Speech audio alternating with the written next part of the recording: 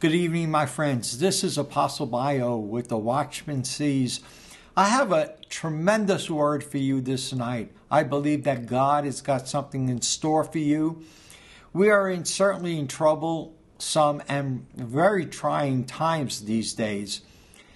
And as far as I can see from Scripture, things are going to get worse before they get better. But how do we endure this time? How do we endure the time of all these problems that come up? I'm looking at Scripture. This is in 2 Corinthians chapter 4.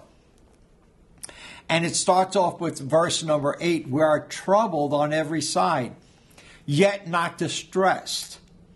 It goes on to say that we are perplexed, but not in despair. Persecuted, but not forsaken. Cast down, but not destroyed. You know, it sounds like the enemy is saying is that what the Bible is telling us, that there are times when pressure is going to come from all different directions. And certainly with world affairs the way they are, we can certainly see that there are problems that are on the horizon that many of us are not even prepared for. And in this time, this session, not only am I going to talk to you about that which is being evolved in the church, in the country, in our families, and in the world today, but I'm also going to give you the formula that you need to use and can use in order to be victorious, to ward off all of these and to deal with all of these challenges. The Bible says that we recognize that in the last days that God is going to pour his wrath out on humanity that has rejected Christ. And it's interesting because the fact is, why would we want to reject the one that says, I give you life, life more abundantly? In looking at Scripture, we also see that trouble sometimes, Jesus said in Matthew 24, he says there are things that are going to happen. There's wars, rumors of wars, pestilence, famine, earthquake. You would think that we were reading today's newspaper. But I want you to get this into your spirit, even though there's all of these things, and Paul says it here, even though we're perplexed, we don't understand what's going on, even though we really feel that we're hard-pressed, that the pressures are coming from all sides, let's not deal with symptoms, but let's recognize the cause. And once again, I don't look at political figures, I am looking at the fact that there's a dimension that we have to understand that affects all of our lives. There's the good things and the bad things, and we know that. The Bible says that the rain falls on the just and the unjust alike. But I'm going to say this, I want to encourage you because God has given you the answer to all of these challenges.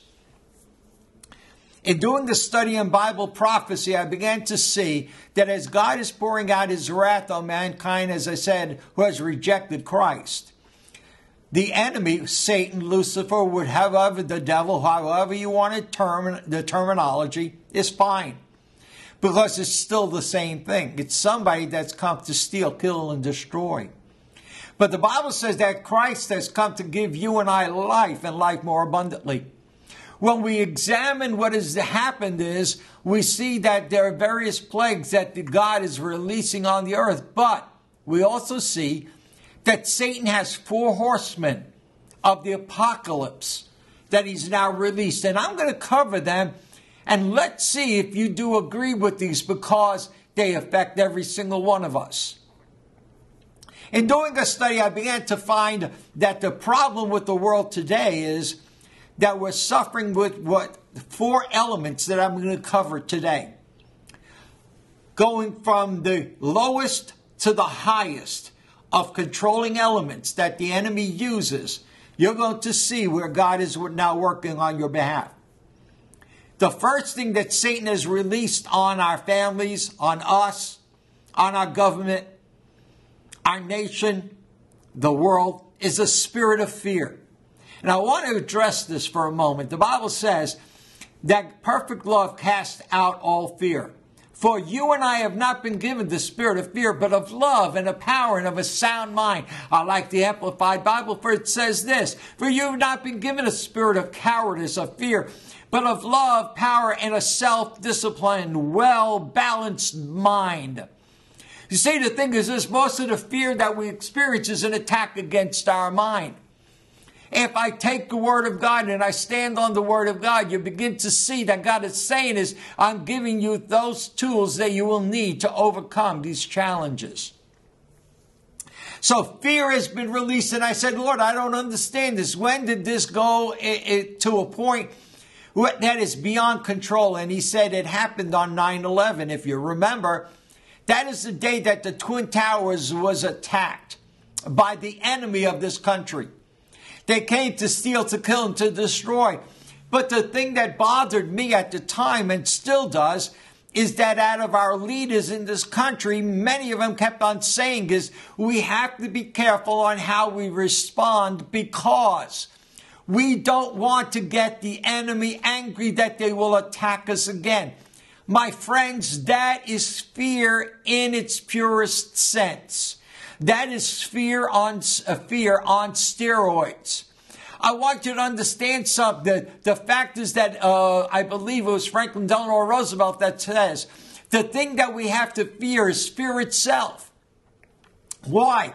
Because fear is a paralytic. Fear will just paralyze you so that you don't go out, you don't stay in. As a matter of fact, now with the pandemic, this coronavirus, it has now happened that there's another fear that has come in. It just seems like this one thing goes away, another one takes its place, and it gets worse and worse and worse. My brothers and sisters, the Bible encourages us that we've not been given that spirit of fear, but of love, power, and a sound mind. With all that has been taking place, with all of the circumstances in the United States and in our families, with this pandemic, it has paralyzed families. Their families are not getting together. We're not celebrating time together. It just seems one thing after another. My brothers and sisters, where we're going with this is the fact is, this fear has paralyzed the nation. It has paralyzed the world.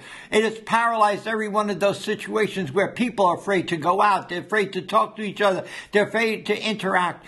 And the fact is that this paralytic this cancer, I'm calling it, is because it's become deadly. We see so many reports of how many people died. But you know, the thing is this, what about how many people have been healed by the power of God? We need to stand on the authority of God's word. That we're not going to listen to a negative report. And so what we have seen now is we're beginning to see that God is opening up the eyes of his people and saying now is the time for us to stand. So I said to the Lord, I understand this pandemic, if you will. But what about the second step? And the Lord began to show me that there's a spirit that is prevalent across this country, and it's hatred and racism. Hatred and racism. I'm seeing people are hating each other that years ago they would never have thought about it. Because what they would do is they would interact with each other. They would help each other. But yet now we're being told that we're enemies of each other. And it seems like the system is now dictating to us the way that we have been raised up is wrong. And now we're in a situation that we have to be afraid of everything that we say because it's going to offend. Well, I got news for you, brothers and sisters. The Word of God is an offense from Genesis to Revelation. What it does is confront you with the sin issue. I want you to understand that this whole area of hatred and racism is totally ungodly. First of all, God is colorblind. He created all mankind to be in his own image. And my brothers and sisters, we have to understand that God died for not because of what we look like, but he died because of our sins. Jesus came to set us free. It's imperative for us to begin to understand where we're going with this because the world is paralyzing. Not only is there the spirit of fear, now it's hatred and racism. And my word, it's coming to a point where people are not even going to go out. It seems that the world is run amok. So I said, Lord, I understand all of this. And the Lord began to show me that there was something, another step that was even more dastardly than that. And I said, Lord, what is that? And he said, it is what I call the python spirit. What is the python spirit? The python spirit is actually like a boa constrictor. It wraps itself around you. It begins to apply pressure. I'm hearing people that say to me, you know, Apostle, I'm having such a difficult time. I feel pressure here. I feel pressure there. My kids are pulling from there. People are pulling from here. Bill collectors there. I've got, it's all coming and it's hitting all times. I just feel I can't even breathe anymore. That is how the python spirit works. It will literally suffocate you so that you no longer can even control yourself, and the enemy will do this to such a degree that literally it will snuff the light out of you, the life out of you. Folks, suicides today are an epidemic proportion. Why? Because the python spirit is just snuffing the light out of individuals. That's right, my brothers and sisters. But there's a hope. I'll get to that shortly. So I said, now, Lord, I understand this. We have already covered 3. And he said, yeah, but there's a 4th one, which is even worse than all of them put together. Because out of it, what it does, it literally is the power and it's the source that feeds all of the others. And I said, okay, I don't know which one it is. And he said to me, it's what they call the Jezebel spirit. Now, I want you, don't turn off now. Don't turn me off. I'm not talking about a female. I'm not talking about a male, because it's a spirit. It's gender neuter. I want you to understand it's neither male nor female. Even though the scripture identifies a woman by the name of Jezebel, but it's a characteristic and it's a spirit behind her that we have to understand where we truly are today. The Jezebel spirit comes to manipulate, to dominate, and to control. Understand this. What is manipulation? Manipulation is getting you to do something you normally would not do. We're now approaching that time of the year, which is Christmas, and we see that children, they love to watch everything on TV. There's this toy, that toy, this toy, that toy, and it just seems that every time they see a different, well, I want that, Daddy, I want that, Mommy, I want this, I want this, I want this, I want that. And it's the gimme-itis, if you will. But we need to look at that. The fact is that the children will then, when they go to the supermarket, you go to the store, the department store, all of a sudden they start saying, Mom, I want this, Mom, I want this, Mom, I want this. And they literally would drive, excuse the vernacular, they'll drive the mother or father crazy. Why? Because they're determined that they want to get what they want. Okay? And they ultimately will do it to a point where it will literally cause the parents to say, okay, enough is enough is enough. I give up. I'll get you what you want. I'm reminded of a story that a preacher one time said. He said there was a woman that had a 5-year-old child and would take this child to the market with her whenever she had to do shopping. And it seemed that every time she would go into the store, this child would have a temper tantrum. The child would want, buy this toy, buy that candy, buy those cookies, buy that ice cream. And his child would literally have temper tantrums right there in the store.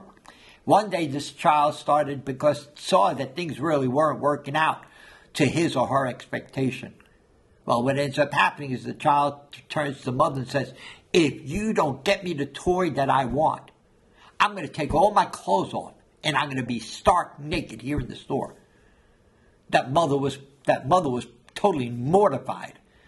And she said, no, you aren't. And all of a sudden, the child begins to remove their clothes. And all of a sudden, the mother stops and buys the child what it needed. Well, about a week or two later, the same situation happened. A week or two later, it happened again. And she kept on giving in, redefining those lines. Well, what happened is so the time came that the child needed to go to the pediatrician, which was an old country doctor. And what happened is she said to the doctor, Doctor, I'm besides myself. I don't know what to do with my son. He said, well, what's the matter? Every time I go to the market, the child, at one time you were pressing me and everything like that until I finally gave in. And then all of a sudden the child came to a point and says, Mama, if you don't buy me that toy, I'm going to take my clothes off. You see, now this is the manipulation with intimidation. In other words, it's getting you to do something that you normally wouldn't do. And if you don't give in, then there's a threat that there's going to be something else far worse will take place. I know that there are those of you that can relate to what I'm talking about. Tell your children you can't have the car, you can't have the keys to the car. Well, all of a sudden the threats start coming out. Why? Because we have redefined the lines. Understand this. So what happens is the pediatrician says to the woman, bring the son into here, and he says, I'm going to give him an examination. And well, the child is in there. The doctor checks his ears and checks his heart, and they're all the things that the doctor normally would do. Keeping in mind what mother had said. He said, son, he says, I hear you're having some problems with mom whenever you go to the market. And the boy started laughing. Immediately, the doctor knew that this was all an act in order to get what he wanted. So this old country doctor looked at the boy and he said, okay, son, he says, I'm through with your examination. He says, but leave your clothes here. The little boy looked at the doctor like it was, the doctor had to be crazy. What are you talking about? My exam is over with. I need to go, but Mama, I got to put my clothes on. The doctor says, no, your clothes stay here. He says, but I got to put my clothes on to go out there. He said, no, your clothes belong to me. He says, you're not going to pull on me the same thing that you pull on your mother. And this child began to cry, and all of a sudden the crocodile tears, you know what I'm talking about. The child is crying, crying for Mama and everything like that. Mama comes running in thinking the doctor had done something to hurt the child. And there she comes in, and lo and behold, there's the son, stark naked. And the doctor looks at her and he says, ma'am, you can take your son home now. She says, but his clothes. He said, no, the clothes belong to me. Take your son home. Takes the son home. About a month later, she comes back to the doctor. Doctor says, how are things going? She said, doctor, I don't know what happened. She said, what do you mean? She said, after I left here and I got home, I gave him some clothes and we went shopping. And he didn't have any temper tantrums. And he says, well, what are you talking about? She said, he just didn't have any temper tantrums. She said, because I told him the answer was no, and that was final. See, what happened is the child was going to test mother to see how far he can get along. That is manipulation. The threats were, I'm going to take my clothes off. And that's exactly, brothers and sisters, I want you to understand something, that the Jezebel spirit is manipulating us. How do I see that? Well, churches can't have church because of the coronavirus. You need to put on the mask every place you go. Please, I'm not saying that we need to be insensitive or calloused, that we don't take proper precautions. What I am saying is that the system is now putting people in bondage. And if remember that these three steps before the Jezebel spirit, we talked about fear, we talked about hatred and racism, and matter of fact, I've even seen cases where people would go into a store, and if they didn't have their mask on because they already had their shots, I saw people get very ugly with them. You need to put your mask on. But I got my shot. I don't want to care that. I want to know that. See what I'm saying? All of a sudden, the hatred, the visceral, is now escalated in an ever-increasing proportion. The Jezebel spirit comes to steal, to kill and destroy, to manipulate, to dominate, basically to total control. And we're seeing that. We see that in our government. We see it in our homes. We see it in our churches in many instances where there are people that they rely on being able to control other people. So where do we go from here? You can turn around and simply say, throw in the towel. Everything is over with. But God says, no. He says, I've given you weapons. Understand this. One day I was getting ready I was pastoring a church in Pennsylvania. And I said, Lord, what kind of message do you want me to preach on Sunday? And he says, well, I want you to talk about the story of David and Goliath. I said, oh, come on, Lord. I can't go down that road because David and Goliath, as far as I'm concerned, I preached that message so many times. He says, but I'm going to give you a revelation into that you've never seen before. I said, I don't understand that. He says, you will.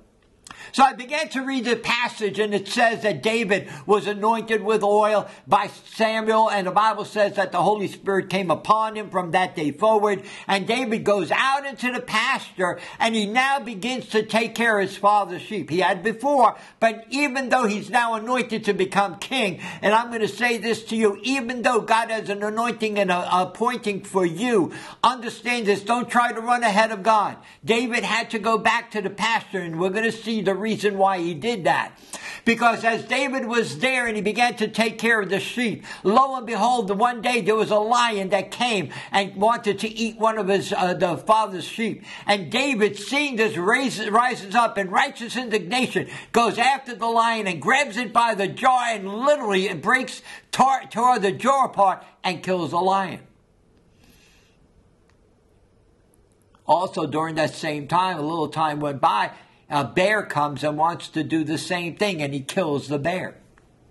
You see, but during this time that David is taking care of the sheep, something interesting was happening to David. And I'm going to say this to you that are feeling pressed on all sides. I'm just speaking to you that are going through this time, the hatred and racism, the boa constrictor, the Jezebel spirit. I want you to get this into your spirit, because what David learned in taking care of his father's sheep, he perfected his praise. You say, Apostle, what do you mean by that? He began to praise God. He began to say things like, bless the Lord, O my soul, and all that is within me. He said, bless his holy name. Forget none of his benefits. I will look up into the hills from whence cometh my help. He says, even though I go through the valley of the shadow of death, I'll fear no evil, for I know that you're there. You comfort me. Your rod and your staff are there for me.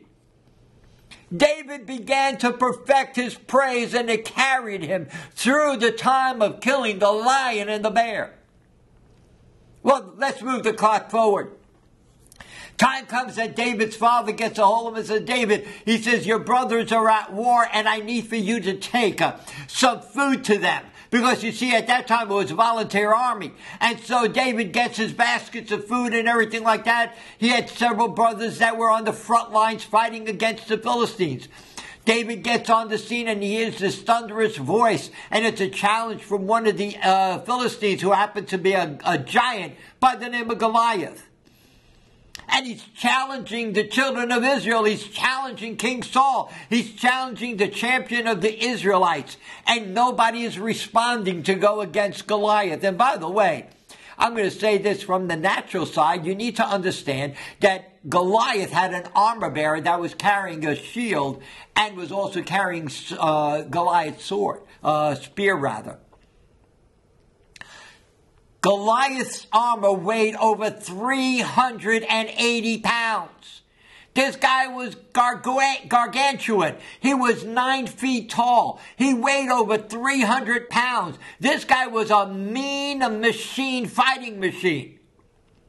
And he intimidated. Understand, that's that spirit of Jezebel again. He was manipulating and intimidating to dominate the children of Israel. So much so that there was no one that had any courage to go against him. David comes in on the scene, and all of a sudden he's hearing this voice, and he says, wait a minute, where are the champions of the children of Israel? Why is not someone going out to challenge him?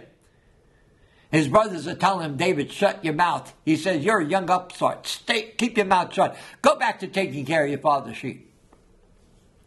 David said, if nobody's got the courage to deal with that giant, I'll do it.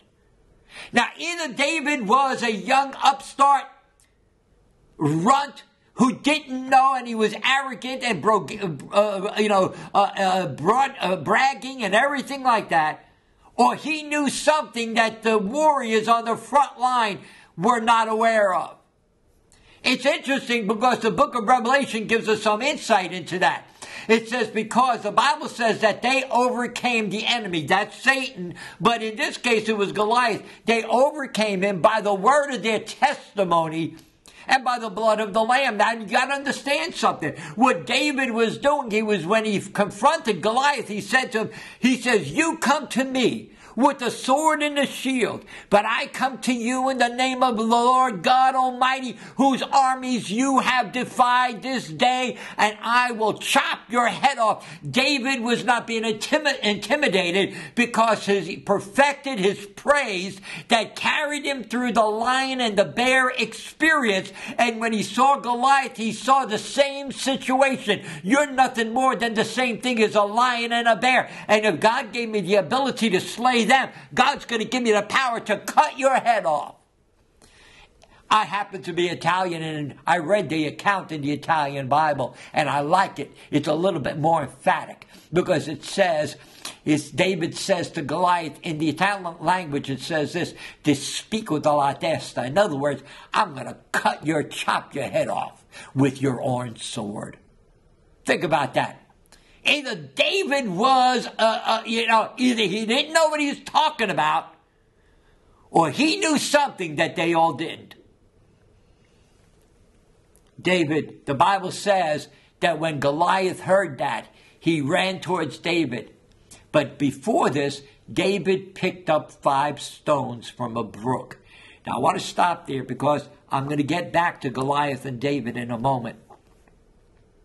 The thing that we have to understand is God all-knowing? Well, absolutely he is. The Bible says that he knows the end from the beginning from the end. God knows everything. He knows everything about you and I. And you see, what we do is when we're trying to understand God in the natural sense, we limit him. But I want to give you another insight in who God is. The Bible says that in the beginning was the Word, and God created, Jesus created all things. And it says that God created the heavens and the earth. Genesis 1:25-28, and it says, "Let us create man in our own image." That means let us create mankind in our own image. And he created them. The fact is that he created us not body, soul, and spirit. He created us spirit, soul, and body. Why? We were created first. On the first day, we were created in the spirit form, but on the 6th day, we were created out of the dust of the earth, and our spirit and our soul got deposited into what I call the earth suit. Yes, that's right. Now, so the fact is that we have to understand that in the beginning, when God created the heavens and the earth, he already knew your name, he already knew your destiny, he already knew your purpose. And God looked through the corridor of time, and when he said, "Earth be," God created the earth knowing that a guy by the name of David was going to have an encounter with Goliath, because God is all-knowing. And knowing that David was going to have a date with history, God said David is going to need some assistance. So what did he do? He turned around when he created earth. He created 5 stones at that brook where David was going to come by, knowing that David was going to pick up those stones. And he picked up each one of them and put 5 stones in his pouch. Now, a lot of people say, well, where was David's faith? If he's a man of faith, then why did he pick up 5 stones when there was one giant? Well, if you read that account in Kings and in Chronicles, you'll find out something interesting. You find out that David recognized that the enemy, Goliath, had 4 other brothers that were meaner and uglier than he was. David wasn't picking up 5 stones for one giant. David was picking up 5 stones for 5 giants. Basically, he was saying is, I'm going to deal with you, and then I'll deal with them if they dare to rise up against me. See, I want you to keep this in mind, believers, my friends. Greater is he that is in you than he that's in the world. If God is for us, then who can stand against us? Stop operating as a wimp and start working as a warrior. David picked up those 5 stones, and God said to me this. He said, understand something. I never do anything without a purpose. In creation, I created all spirits of everything that would ever be existent on the planet. And he says, and I gave them a destiny. I knew that David was going to have a date with destiny at that brook. So when I said earth be, I created those stones because I knew that David would have need. Now keep this in mind. This is important. Because David would never have been able to fulfill his destiny unless God put those stones there. And those stones would never have been able to fulfill their destiny unless the man of God showed up. That's right. You are a man or a woman of destiny. God has got a purpose for you in your life. God is saying is, be not afraid, for I, the Lord your God, go before you. I prepare the way, and I will make a provision where there is no provision. So I said, Lord, I said, that's all cool. I understand. I see where you're coming. I said, but what about the significance of the stones? And he says, I'm going to give you the name. A name for each one of those stones. Now, you're not going to find it in Scripture, so don't get religious and say I'm a heretic, because that's not the case. But you're going to see what those stones all represent. He picked up the first stone, and the Lord said that the first stone's name happens to be praise. Praise precedes warfare. How do we know that? Well, because the fact is that we recognize that Jehoshaphat, when he went against the Amorites and the enemy, what happened is God told him, he says, Jehoshaphat, don't send out the warriors first. He says, I want you to send out the praisers. Excuse me, God? That don't make no sense. What kind of a military mastermind are you? He says, but he obeyed God. And he sent out the musicians first and the praisers. And they began to praise God as they went forth. And the Bible says that as they praised, that God released his warring angels to do battle against the enemy. And the enemy thought that it was a great army that was coming against them. And the enemy began to kill each other. And when Jehoshaphat and his soldiers got there, guess what? All of the enemy was dead. Now, understand this. God is saying is, the battle is mine, saith the Lord. He says, but he wants you and I to show up so we can pick up the spoils of war. Think about that. God said, let me fight your battle. You know, sometimes when we're going through challenges, we cry out to God. God is simply saying is, I want to work on your behalf, but do me a favor. Just get out of my way because I got something to do. Sometimes we get in God's way and God simply shakes his head. No, I need for you to step aside so that I can show you my power, my mercy, and my grace. So the first stone is the stone of praise. And here's what I'm saying is, we do not spend enough time in praise. I was sharing with some people this morning that what oftentimes happens is we are like a shadow boxer. We're going into a warfare and all we're doing is we're shadow boxing. We're not hitting anything. Why? Because we haven't gone forth with praise. Praise is what David did, and that perfected him to carry him through the lion, the bear, and the Goliath experience. You got those challenges, you got those giants, and every one of us has got giants in our lives. Whether it's unsaved loved ones, whether it's a physical need, financial need, material need, it doesn't make any difference. And you could call it whatever you want in the natural, but there's still giants. And God says you could praise your way through it. Now, I'm saying this. There's different types of praise, and I hear that there's gospel rock. I hear this. I said, you know, the thing is this: what we need to do is go back to the Psalms. My wife one time was going through a time where she was on the verge of a nervous breakdown, and she says, I don't know what to do. And it was at nighttime, and I said, well, honey, put some soft worship music in the background and start reading the book of Psalms. Now, my wife is the type of person, she needs to get her 8 hours of sleep. I can get away with less than that, but she needs her 8 hours of sleep. And so she began to read the scriptures, Psalm 1, then she went to 2, 3, 4. The biggest one was challenged was Psalm 19, and then she went beyond that to Psalm 150.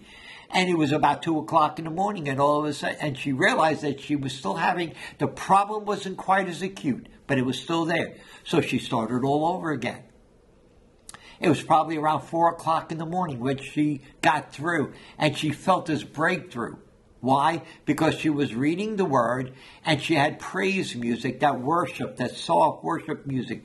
Bless the Lord, O my soul, and all that is within me. Bless his holy name. And words to that effect. And what happened is, her spirit got energized.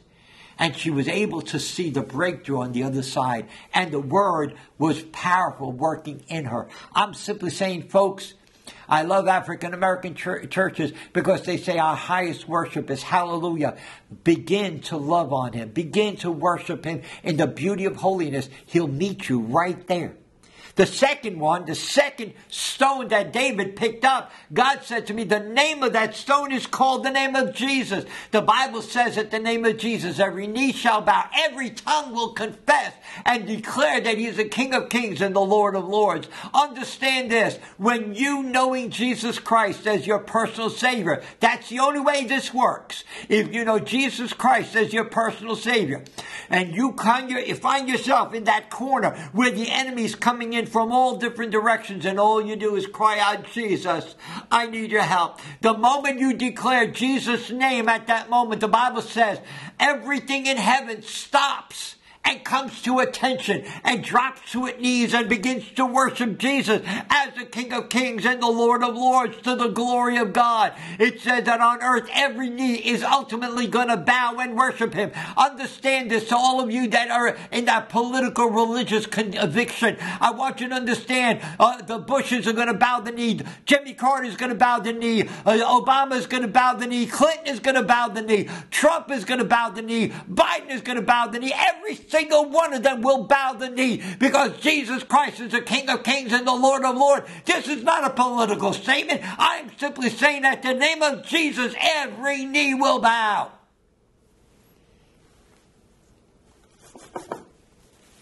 But you see, most of us stop there. God is saying I got something else that you haven't even tapped into. It says that the earth beneath. What does that mean?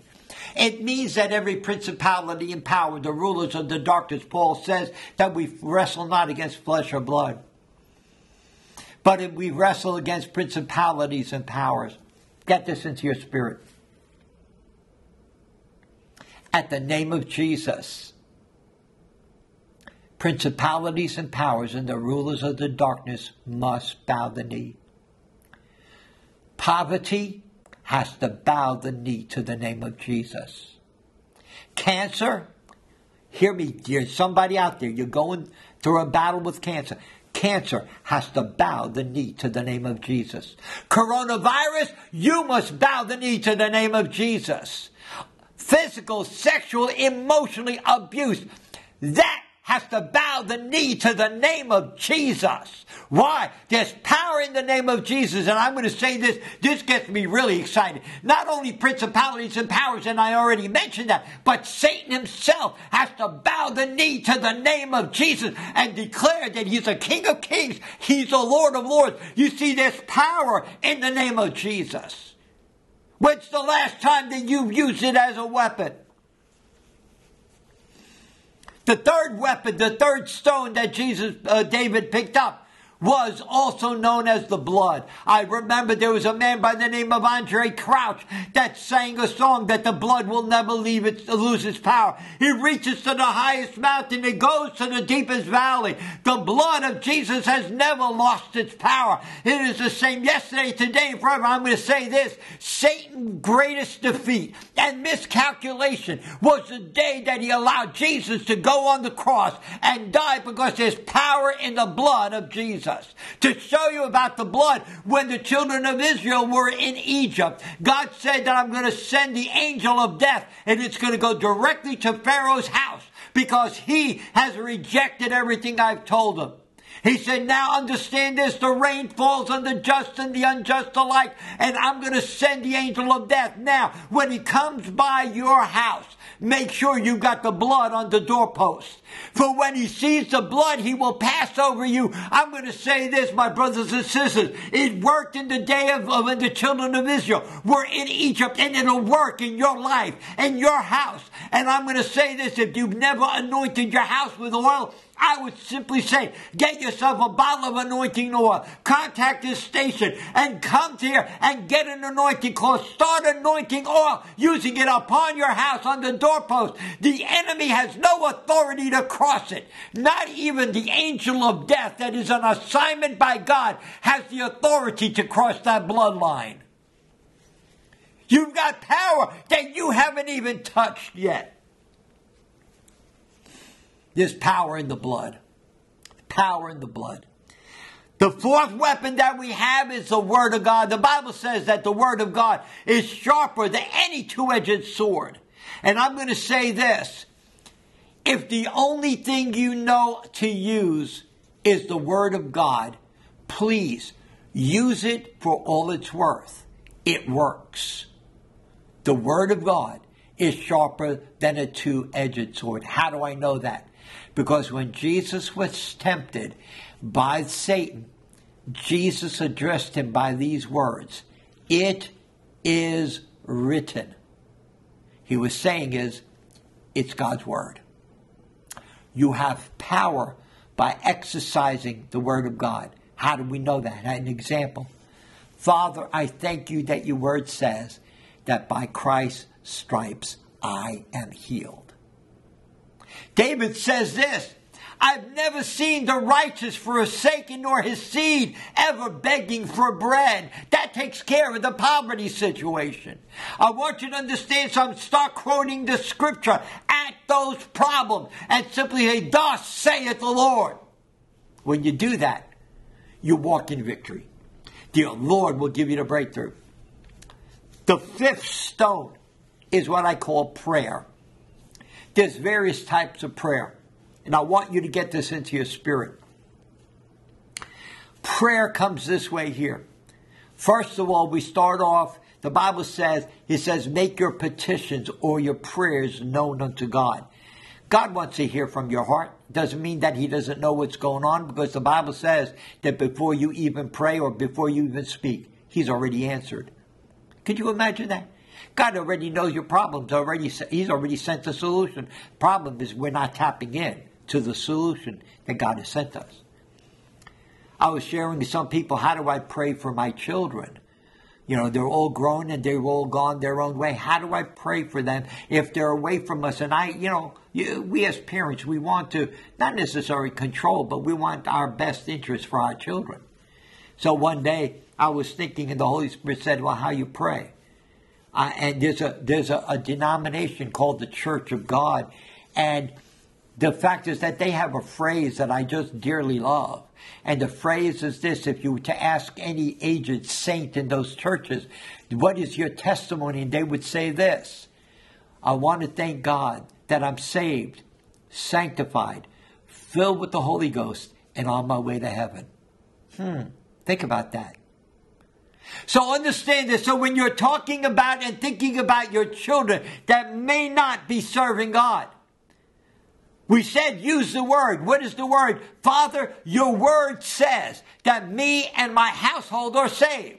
That's not a promise, my brothers and sisters. That is a declaration that God has made it. And when God makes a declaration, you can bank on it regardless of what the circumstances are, regardless of what the situation or say is going on. It doesn't change God's word. God's word is an absolute. It says what it means, and it means what it says. And I'm saying this to you, if you use that, God is going to operate and work on your behalf. As a matter of fact, David became so engrossed in God's ways and his word. He said, your word not only revives me and gives me life, he says, but my family is saved to the 1,000th generation. Could you imagine what that means? It actually means that if a generation is 40 years, that means that for the next 40,000 years, my family is guaranteed that God is going to bring salvation to my house.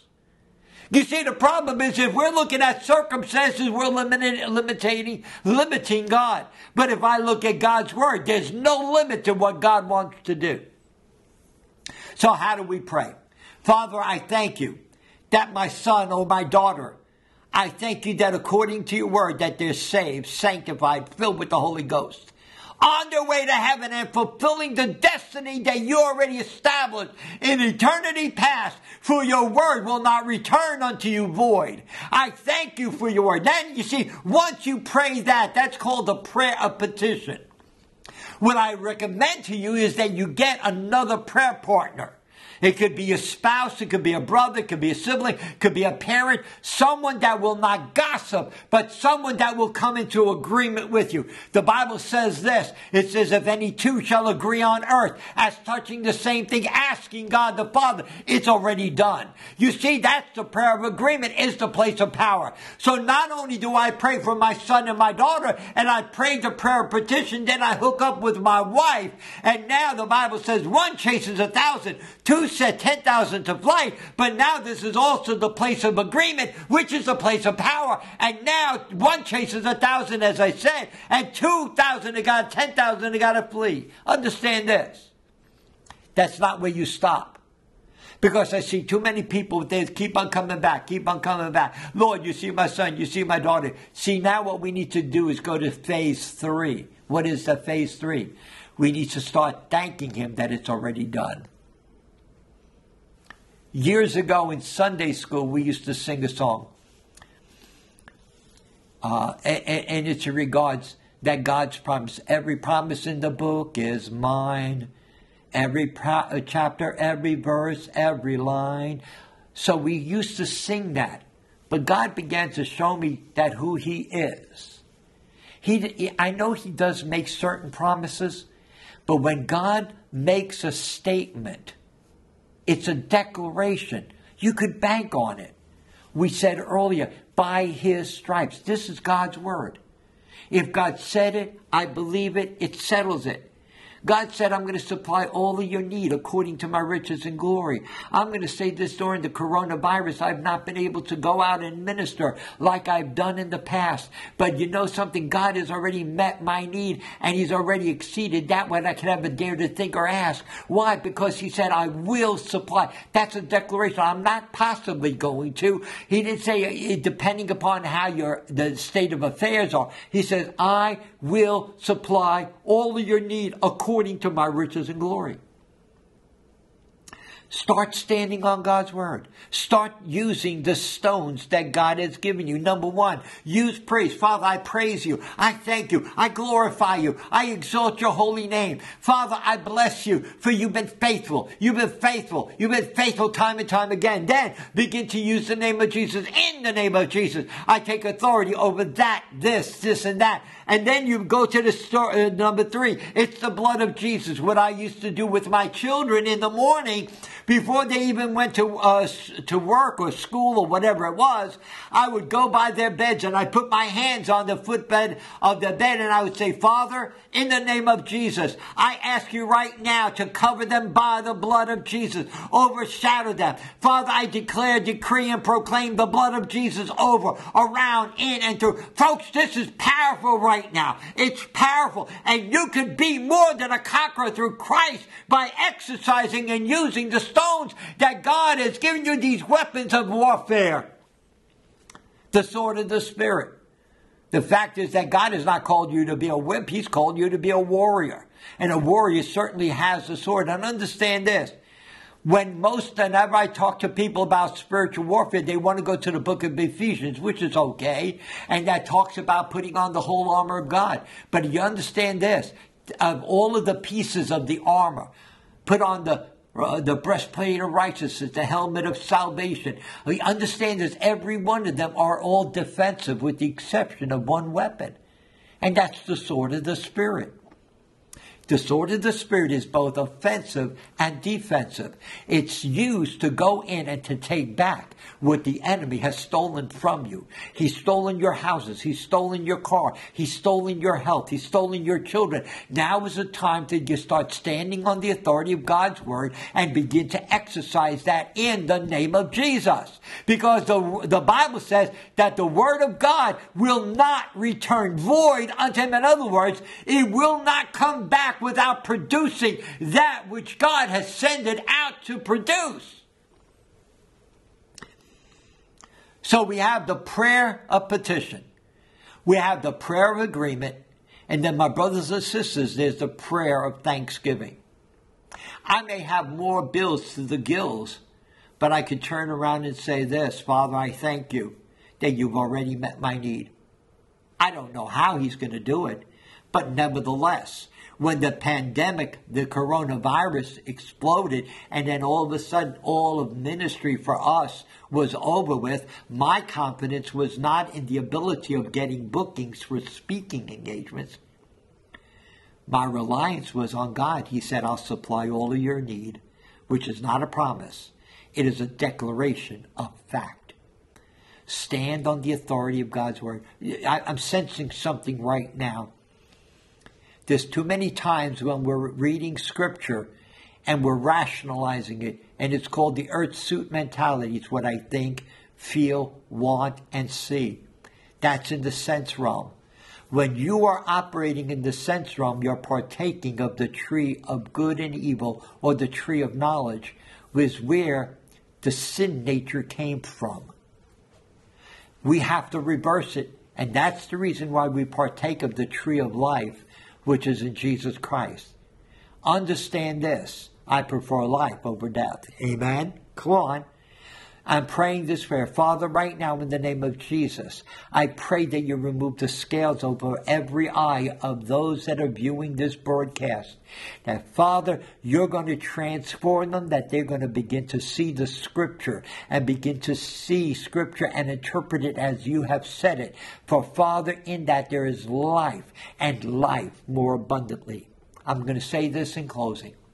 The final weapon is not really a weapon as much as it's the sling that David took. Remember, it says that he took the 5 stones and put it in his pouch. I want you to get this into your spirit, because what he did was he took the stone and he put it into the sling. The Lord showed me that the sling was the power. Better yet, it was the Holy Spirit was that element. Understand, how many times have you seen these war pictures and everything like that about Iraq, and we see the smart bombs that, a plane or a helicopter may be 20, 30, 40 miles away, and all of a sudden it launches that missile, and they say that it's a smart bomb. It will go directly to the target and it will not miss. You know something? That's nothing new, because I am convinced that David is the first one that had a smart bomb. That's right. That's right. I am convinced that as David saw Goliath and he put that stone in that sling, remember, that stone had a destiny. Remember, I said that a while back. That stone had a destiny. And the destiny of that stone was to kill Goliath.